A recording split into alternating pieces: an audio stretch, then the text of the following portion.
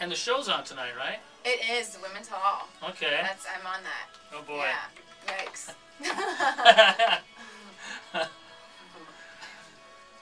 Wow. My last appearance on The Bachelor. Hit Country 103.5, The Blaze. It's Mike in The Blaze Morning Show. Lady Antebellum dancing away with my heart. Glad to have you along. It's 8:18. I know I'm running a little late on a Monday. Hopefully you aren't. 43 in Paradise, 41 in Chico, 45 this morning in Oroville. Today's going to be a nice one. 69, sunshine. Tomorrow, maybe some rain showers. And when the sun does come out tomorrow, probably a lot cooler, 52 or so. Shawntel Newton's in the studio with us this morning. And Shawntel, is your microphone there? Okay, I got you there. Obviously, we know Shawntel from The Bachelor, and we obviously know her because of her work at the funeral home. Well, yeah, and odd combination there. And you've got a new book out, and I want to ask you a little bit about that. I want to ask you about The Bachelor, too, obviously, for a little bit. But tell me about the book. It's called The Final Rose, and what made you decide you want to write a book, Shawntel? Isn't that an ironic title, isn't it? Final Yes, it Rose. is. Yeah, I wonder where that came from. Gotta catch my Bachelor audience, you know? Yeah, exactly. No, I actually, funny thing, years ago, I thought about writing a book with my dad.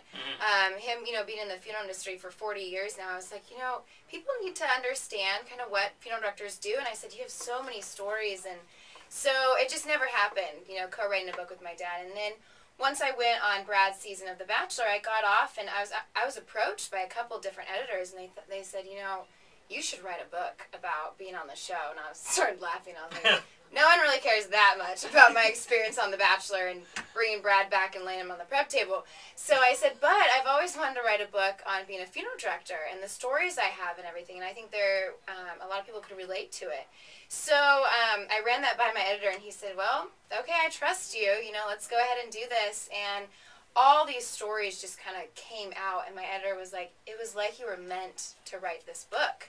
And it came out to 157 pages, and I'm 26 years old, and I'm like, gosh, what a life. That's pretty good. I'm twice that old. I probably don't have about 14 pages worth of stuff to talk about. Well, I mean, now when we're going to have to read the book, obviously, but I mean, I'm thinking funeral home stories have got to be, it's not morbid, is it? No, it's not morbid, but there is, I mean, it is pretty detailed. I do talk about being younger and remembering my dad leave in the middle of the night to go on a removal. I talk about my sisters and I going to the funeral home, going into the prep room, being a very, you know, young girl. And my dad told me when I was younger, I would ask him, I would want to see who's in the box, meaning like who's in the casket. Right. And as a child, most are curious, and he would pick me up and he would show me who's in the casket. Oh my. And yes. And that didn't freak you out? And I guess not, because here I am, a funeral director. Yeah, exactly. And when we'd have pets, you know, that would die, we'd have burials for the pets, and we were very open about everything, especially death within our family. And so I grew, you know, it was very different growing up. And, right. But I want people to read about that and to hear my stories. And then I talk about the embalming process. I talk about assisting in autopsies. I talk about being a deputy coroner and going on these removals with the sheriff department, the fire department, and transferring them back to the funeral home and then getting into the actual embalming process. Wow. And then as part of your job, obviously, I would imagine there's a little counseling involved as There well? is a lot of counseling involved. I mean, we're the funeral director is the first person that the family meets with, sometimes hours right after the death, before a therapist, before family even. And so we are there with the families at probably one of the hardest times of their life. And here we are arranging, you know, something really important. We're going to celebrate someone's life. I mean, sometimes it's not necessarily a celebration. It's an accidental sudden death. And that's the hardest, I would have to say. And I talk about meeting with families and the babies, you know, when someone has had a baby that has died. And I talk about that and kind of the way as how a funeral director feels with that too, and how it kind of is hard for us.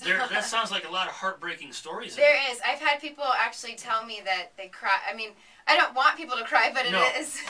There is some really sad chapters in there that I do talk about. It's a lot different than when people say, "Yeah, your show made me cry." Right. My boss says that a lot on paydays. Now, you do have a little bit about the actual TV show in the book as well? I do. There's one chapter that talks about the reality show.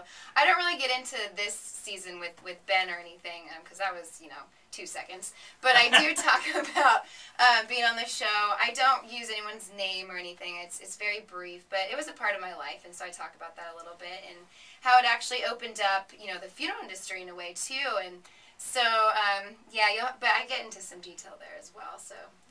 Do people come up to you and say, because I get phone calls when we were talking about this, people, why would she go on a TV show looking for a husband? I'm sure people ask you that. Yeah. Talk to my sisters. They're the ones that signed me up. Oh, it's all their fault. It is their fault. No, they're the ones that put me up to it, and I had never watched The Bachelor in my life. I knew there were roses involved. I had no idea what I was getting myself into. My sisters just said, it'd be a great experience. You should do it. You never know. You could find love, and I just kind of went for it and did it, and do not regret it. I traveled around the world, and it brought me to kind of complete the book, too. Okay, can anybody's date top the rooftop thing? Oh, I mean, Lord. If some guy wants to ask you out and says, let's go out, what do you do? I know, that date was a little much. I mean, don't get me wrong, the shopping spree was quite nice, but, I'm a very simple girl. Good, okay, yeah. I've retired from roses. Daisies are my favorite flower. Yeah, because I got to tell you, man, I had a date set up on the roof of the radio station, a little breakfast date, and then their engineer said the radio waves are bad for you, the fireworks, the boss said, too dry, no fireworks, and hey, we're Chico people, it's okay. Karen didn't get the Decatur donuts in time, so unfortunately there's going to be no date on the roof of the radio station. You're going to be on tonight. I am. The Women's Hall is on tonight at 8 o'clock. Are they going to grill you? I do get a hot seat with Chris Harrison, and I sit there and get to see the girls again. Oh, it's boy. Great. Yeah. You'll have to watch, though. I mean, I think you guys will be surprised as to what happens. ABC tonight. And finally, I want to mention this. We're going to get back to your book because you have a book signing. The book is out and available right now. The book is out. It's at Lions Bookstore. It's at Made in Chico. It's at Wildcat Bookstore. And then it's on Amazon and Barnes & Noble. And I'm having my first book signing this Wednesday at 7 o'clock in the evening at Lions Bookstore. So hopefully everyone can come, get a book, and I'll sign it, and I'm going to have a little talk, and there'll be cookies and coffee, and it'll be fun.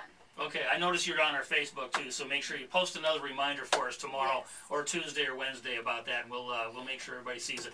Thank you for coming out, Shawntel. Really appreciate you.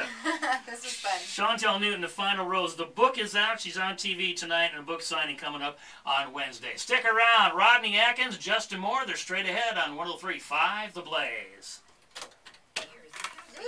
That was wonderful.